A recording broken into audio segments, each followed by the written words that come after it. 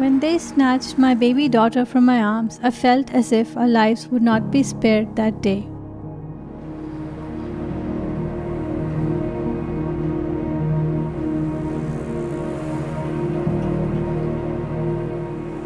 I remember they were armed with rods and they used those to hit us.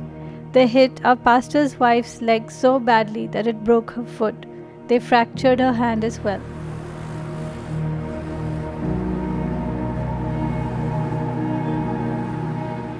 That night, for almost half an hour, they kept hitting us and beating us.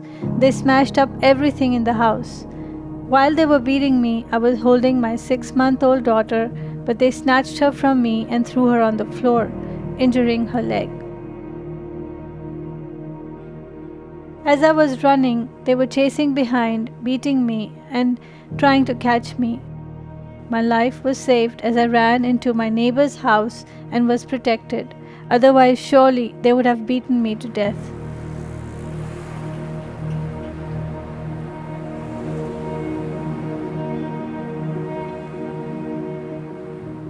When we were admitted in the hospital, we could not receive any treatment because of pressure from the attackers.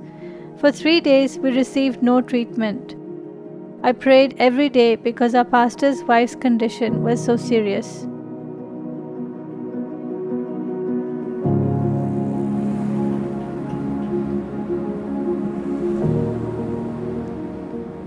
If it had not been for the timely help provided by your ministry partners, my pastor's wife would have died.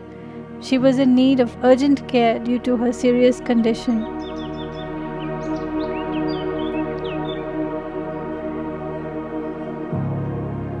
Before Jesus left this world and his body, he said, "Forgive them, Father, for they do not know what they do."